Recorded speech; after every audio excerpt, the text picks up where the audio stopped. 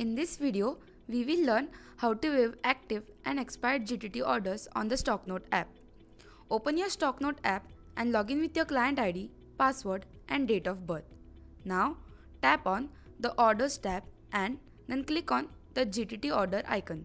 Here, you can view your active orders by clicking on the Active tab.